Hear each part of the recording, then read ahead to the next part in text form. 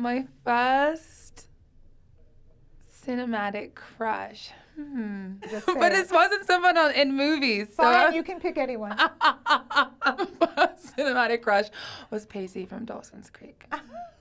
Well, I was like a very young teenager. I didn't have any posters because like my parents were like not down with that type of thing. I was like, no, I'm just interested in books. And Dawson's Creek. And Dawson's Creek.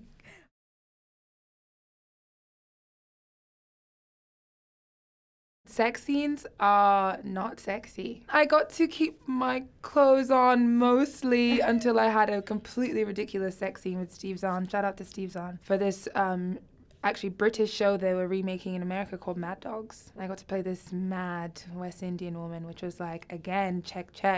It's like me. I feel like the sex scene in Queen and Slim is more like, you know, passionate lovemaking.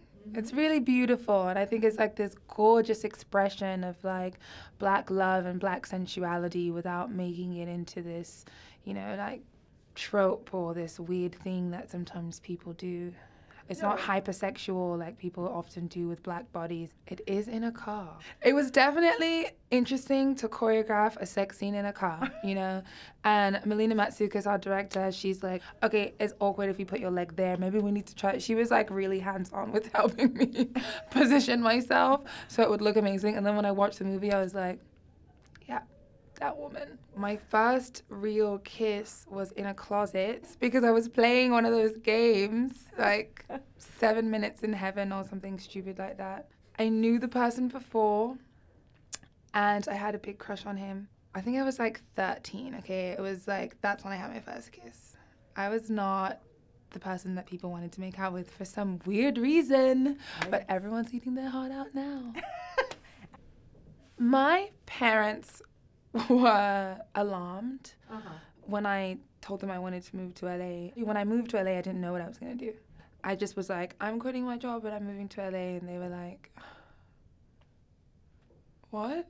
I didn't come here wanting to be an actress. I came here with the idea that I would just see what happened. I started with modeling and almost immediately as a model, like I made very little money print modeling and a lot of money doing television commercials. I sold the hell out of some Ross dresses. You're welcome, Ross. Yes, I've done a lot of Halloween since I've been here in America. Slutoween! Now we're in an age of being more like body positive and allowing women to like make choices with their own bodies. So I think now you can just be slutty looking if you want to. But, you know, back then it was like Halloween is when you do it. Exactly. And I went as like really slutty Maleficent. I had the horns and like this wig.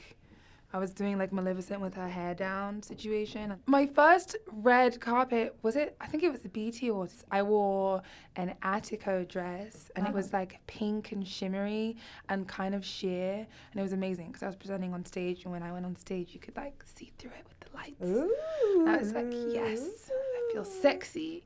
The first really useful piece of advice I was given was that the target is always going to move. The finish line always moves, so you have to learn to be happy with where you are right now.